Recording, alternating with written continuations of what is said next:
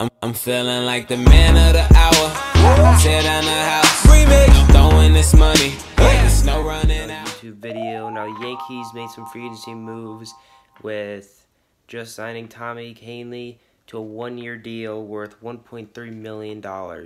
Now this is kind of a big move, kind of not. It really depends on how you're going to characterize it because it's not a lot of money.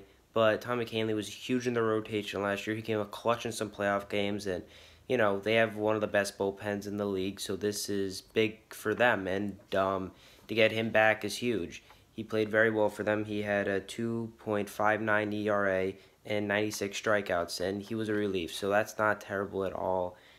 He had to play some more when the starting pitchers went down, but he definitely was a great player and a huge part of the Yankees. And now that he's back for another year, it's a great. Him and CC both signed one-year deals, I believe, and that is great for them and the Yankees, because the Yankees, with Stanton and Judge and all them, want to win the World Series, and they're going to need all the pitchers they can get, all the closers they can get to do that too. So this is a good move. I think this is going to help them. I think there's still some moves to be made in free agency, and I'll keep you updated on all the moves going forward for every league. All right, guys. Anyway, thanks.